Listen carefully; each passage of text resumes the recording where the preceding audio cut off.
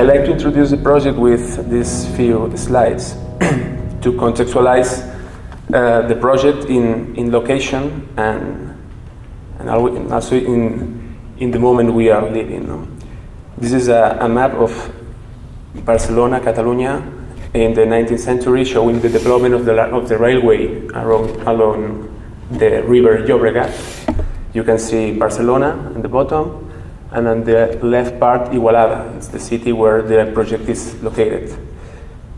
If the 19th century was the century of the railway, next year, of course, the century of the automobile, of the car.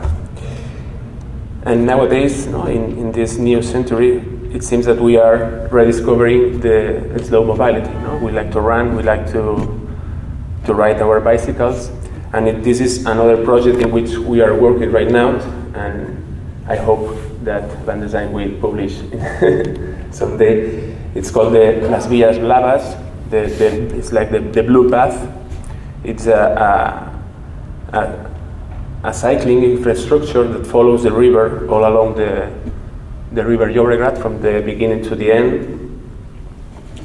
And this is where we are now. We are, at least in Spain, we are developing a lot of infrastructure for running, for the bike. And in this context, also the cities are developing his own green rings. Barcelona has his own one, and Igualada is developing his own green ring. In this context is where the project starts. Here you see the city of Igualada, about 60 kilometers from Barcelona, with the river Anoia and the local streams. And this is the site of the project. It's a segment of 1 kilometer among the 17 kilometers of the whole green ring. This is an historical image of the project. And this path, this segment is located over the mountains with magnificent views over the city. And it's, a section in that period would be like that, with the city small, and the natural side, the mountain, completely virgin. But at that moment, they discovered that these mountains were rich in gypsum. So they start extracting all these materials. And in a few years, the final result was this flat platform completely abandoned over the city.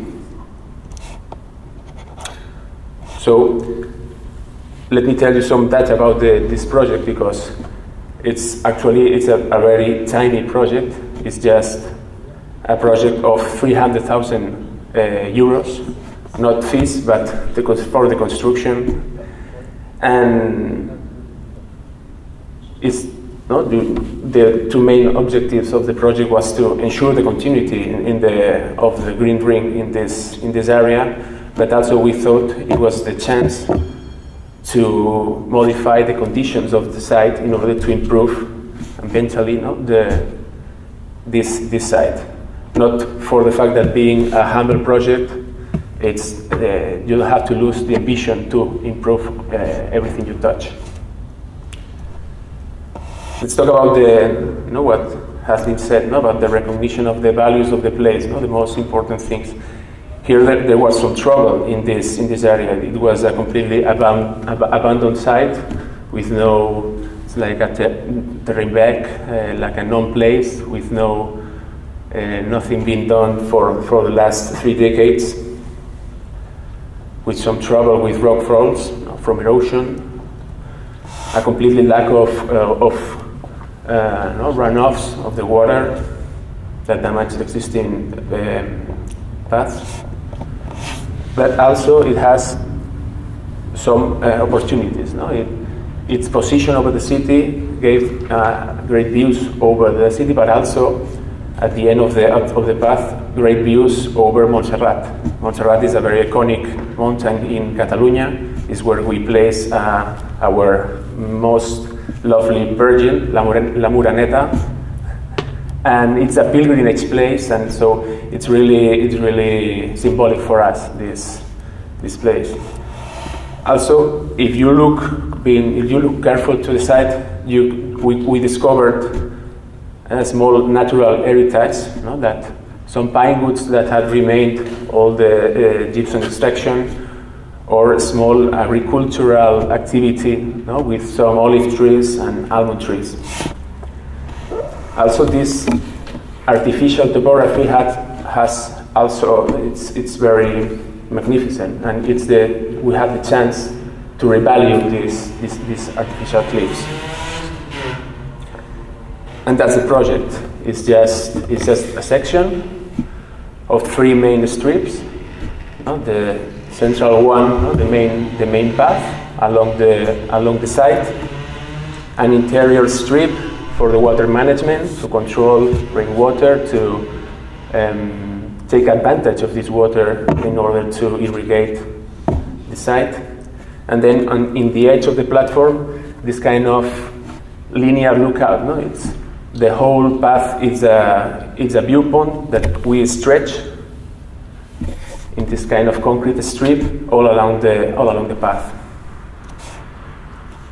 So here are the floor plan of the path that plays with the existing areas, the existing trees, underlining the main views. Here are the interior strip. The green ditch is just a ditch, but in order to slow down the water, to let them infiltrate in the earth, we built a sequence of retaining walls that were built with those rock falls from erosion. We built this sequence of retaining walls.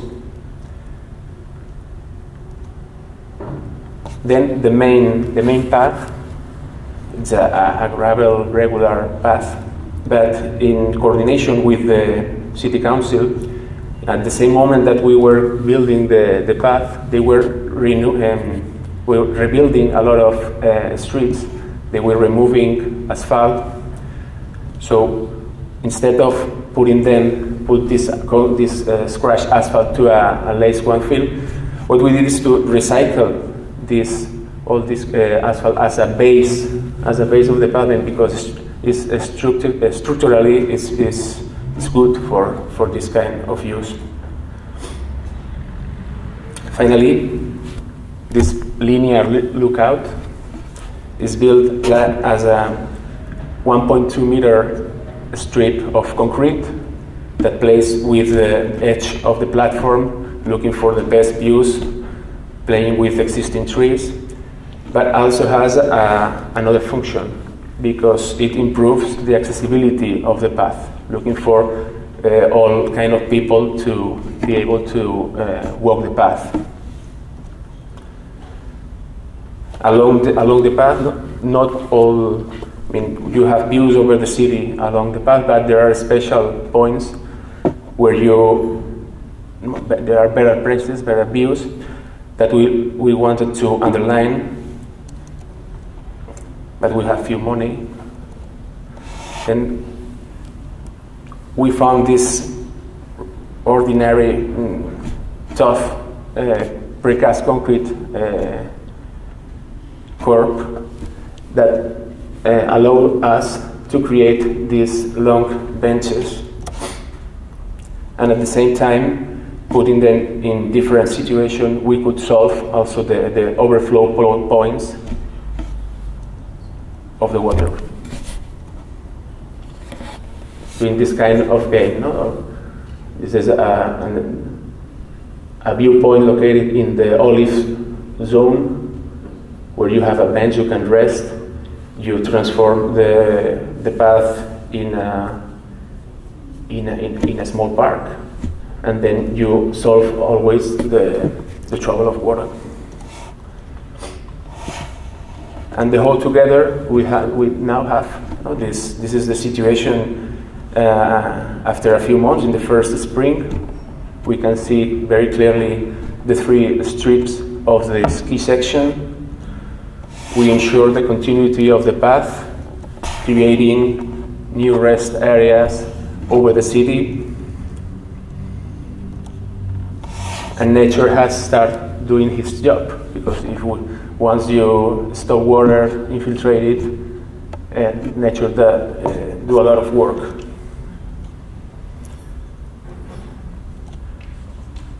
Then we like with this image we like to say that even although we just do this line, no, this path, we have achieved a global change inside. It's not necessary to touch everything on a site to achieve this global change.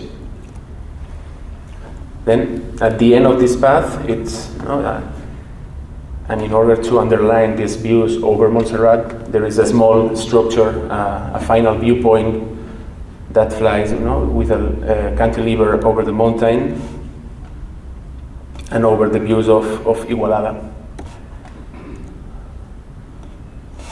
This is funny because Igualada, once every year, holds the European Balloon Festival. And all this viewpoint, this path, has become the best tribune to see the show.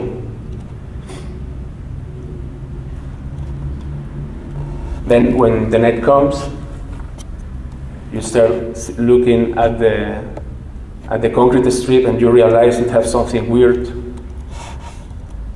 And that's because in the composition of the concrete there are this kind of luminescent arid, these stones that keep the energy of the sun during the day and reflects. They bright during the night. It's not light; it's just a subtle effect that guides you through the night along the path. Thank you very much.